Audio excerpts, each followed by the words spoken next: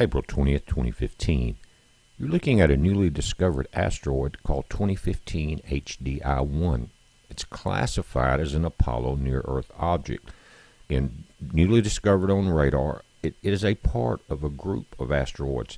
This is the closest one detected so far, and it is classified as 0.2 LD. That's an LD is the distance or the average distance between the Earth and the Moon, lunar distance. It's closer to 0.1 if you look at the technical data, and we'll go through that. But notice that according to the arc span that they've calculated, it goes out past Mars, through the asteroid belt, and back in towards the inner solar system. Because of that, and because of this narrow dive, in other words, it's very close to the ecliptic plane of the inner solar system. That makes it a lot harder to detect for several reasons. One is the glare of the sun while it's on the back side. So as it comes around, the radar is picking this thing up. Let's narrow this down to the exact hour that we can as far as using a model, guys. But notice as I approach the hours, timestamp bottom right, April 21st, 2015. We'll go through these numbers right there at 4.0 E minus 4 AU is the closest approach. Now, that again, they found this object 2 days ago. Condition code 7. What that means is, on the condition code is how close is this thing coming, how certain. But the condition on this one is 7. If they're very certain on the exact orbit, it will be 0. The highest number as far as uncertainty is 9. You've seen this before, but this is for the new guys.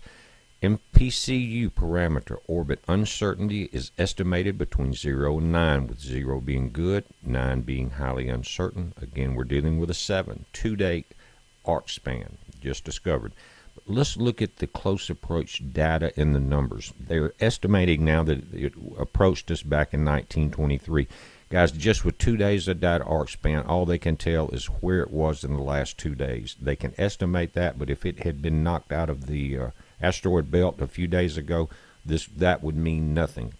But here is the number as far as minimum distance. See that in AU, or astronomical units, which is the distance between the Earth and the Sun. This breaks down to 58,000 kilometers, which is 36,635 miles. Remember, the Moon is average 238 miles, but it gets closer and further away.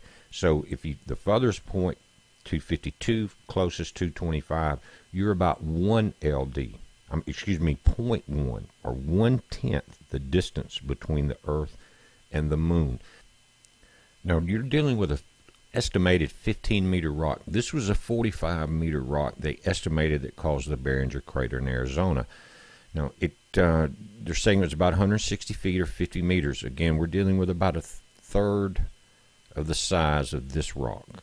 Again, estimated. Each day as the radar gets closer, they can change that. They're just using the bounce.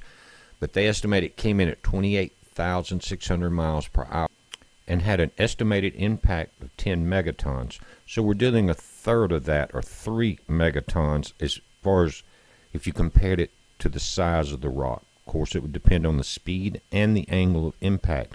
Right above it, they discovered on the same day HE1. It's a little further away, about the same size. Close approaches tomorrow also.